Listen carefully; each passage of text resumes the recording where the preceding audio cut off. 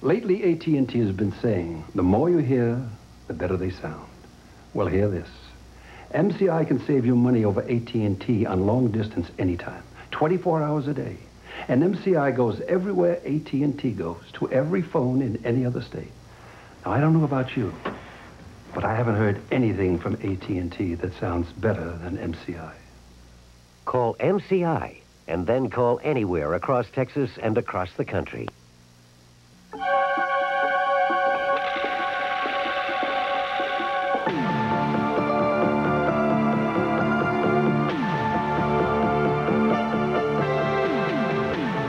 It may be the computer age, but business still runs on paper. And when you're ready to put it on paper, you're ready for Oki Data. Oki Data personal printers. We put business on paper. Landing gear problems on a Galaxy airliner inspected just last Friday resulted in a spectacular belly landing near Atlanta today. This only 8 days after the same type plane, owned by the same company, plunged to the ground in Reno, killing 68 people. A report tonight from ABC's Jay Shadler. RC-21, you are familiar with the foam area, is that correct, to the location? Galaxy 21, your right landing gear appears up. Crippled by the failure of its landing gear, Galaxy 21's three-man crew made a dangerous belly-to-ground landing. The pilot came in and put the left gear down hard, kept the right wing up, shut the two right engines down so that they started downwinding. He kept the right wing up as high as he could, and then when he lost airspeed on the aircraft, he dropped the wing down.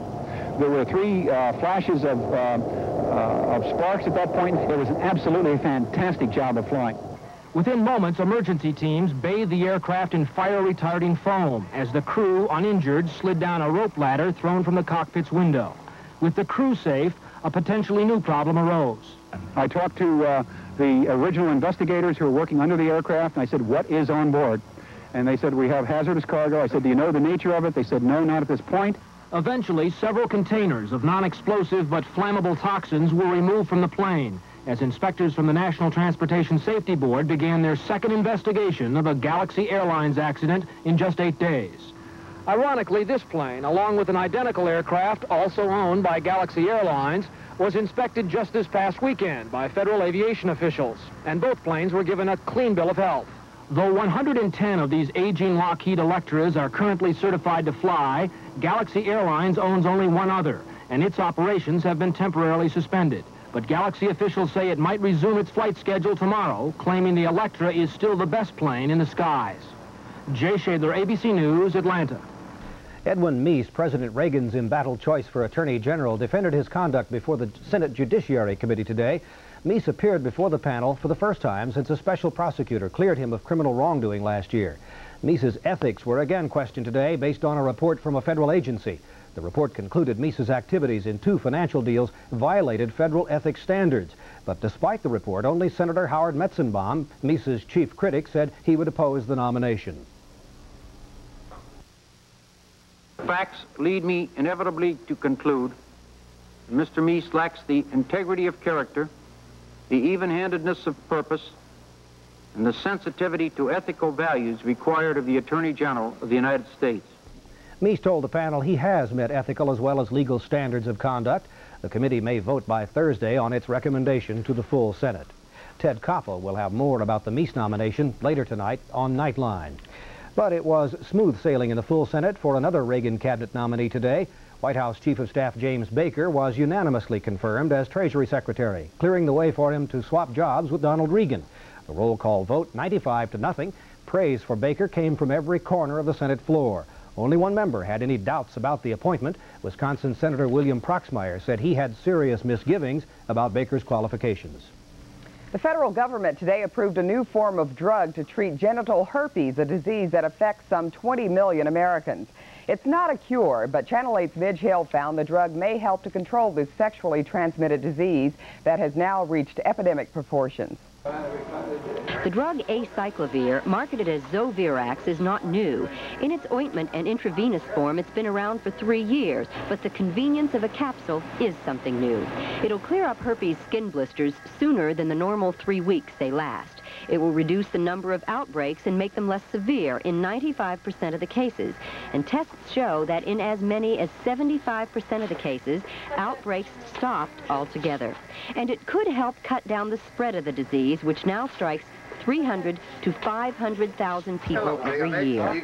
While patients are on the drug, they are not contagious, and this could help reduce new cases. The drug has so far shown no significant side effects. It's not recommended for small children and pregnant women. There is something else it is not. It is not a cure. That appears to be a way off. I think probably a fairly long way away, because we don't have the mechanisms at the present time to eliminate latency. And it doesn't look over the next few years like we will. In the meantime, while research goes on to find a cure, herpes victims can reduce their symptoms with the capsules. Burroughs Wellcome, the manufacturer, says Zovirax capsules will be available by prescription at your local drugstore starting February 11th. They'll cost about 60 cents a piece, or $35 for 10 days of treatment in new herpes cases. Midge Hill, Channel 8 News. And scientists have just made what is being hailed as a great breakthrough in the treatment of animals. They have come up with a vaccine against the #1 killer of cats, leukemia. Channel 8's Bill Brown reports the new medicine could save the lives of millions of pets. Ashley has feline leukemia. Until recently, she would have faced almost certain death. Now she will live because of a new medical discovery. After years of research and the spending of millions of dollars, scientists finally have hit upon a vaccine that attacks and prevents leukemia in cats. About 10% of all pet cats get the deadly blood cancer. It kills more than 5 million cats in this country every year. Even the big wild cats, like this jaguar, fall victim to it. Almost everybody has lost a pet cat to the disease or knows somebody who has. It's a very hard disease to fight for us and for the people. These animals come in, they're on death's door. These people get, sometimes it's a financial drain, and it's a very emotional drain to these cat owners. And sometimes these cats never reach us because they go underneath the house or they go into the woods and they just die. Often, a cat with leukemia shows no symptoms. The disease is highly contagious. Cats spread it by licking and biting each other. Researchers with Norton Laboratories worked with doctors at Ohio State University and recently developed the vaccine, which carries the brand name Leucocell. Veterinarians at the South Oak Cliff Animal Hospital have received some of the first of the vaccine to arrive in Texas. They say regular injections should prevent leukemia in all cats. The shots will cost $15 to $20 and someday will likely become as common as distemper and rabies injections for dogs. Dr. Jim Amado says right now, this discovery does not put scientists any closer to a cure for leukemia in people, but it is a great step forward for pet owners. This disease leads into other diseases for the cats. So in other words, we're getting rid of the baseline disease for a lot of these cats dying. So we're very excited about that vaccine right now. Bill Brown, Channel 8 News in Oak Cliff. Well, it looks to me like we're going to have some fun in the next couple of days or so. Well, I tell you what, it's 50 degrees or so out, and it's kind of foggy, and it's drizzly and cold, but this is going to look real good this time tomorrow night, because this time tomorrow night we'll be dropping through the low 20s, and the wind chill will be below 0, and there may be frozen stuff falling out of the sky. But stay tuned. We'll try to find something good about this when we come back.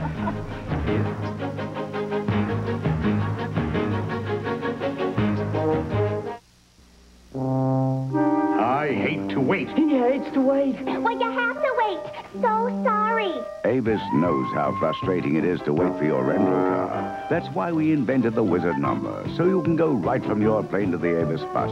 I hate to wait. We'll get you on your way and into your car fast. We know you hate to wait, so from reservation to return. I hate to wait. He hates to wait. We're trying harder, faster.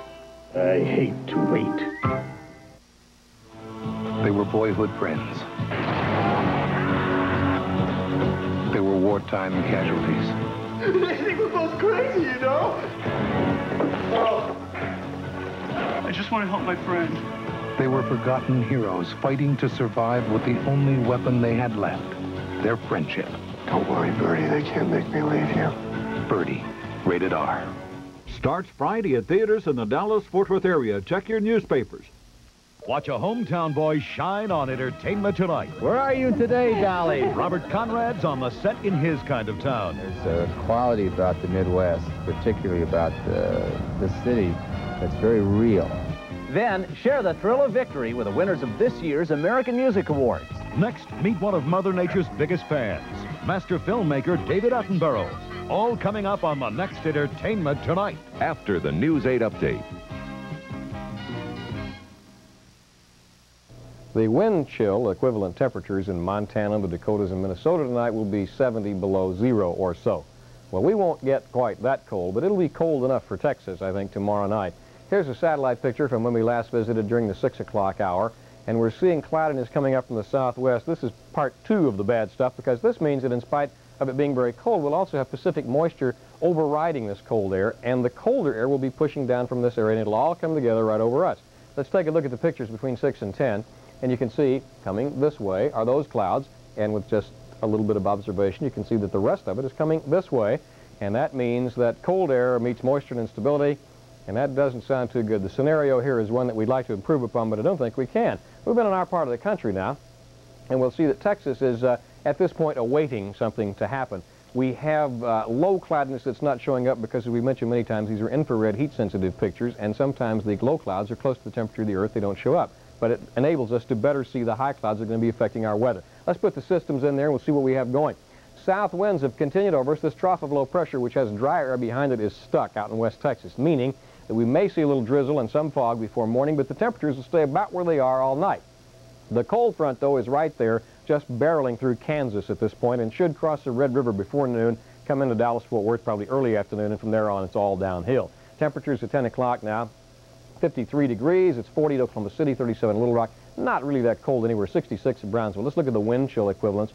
Our wind chill's 36, but that's about what it's been all day. So the temperature really hadn't changed much due to the fact that the wind stayed out of the south and we stayed moist. Let's look at the radar. Here's the Stephenville radar now from about 7 o'clock until now. Let's run these pictures that we recorded off the Stephenville radar. Nothing much happens for the first little while here. In fact, nothing happened at all. But look, down along the area here west of Austin, some showers are building up. Now, you notice they're building, but they're not moving much.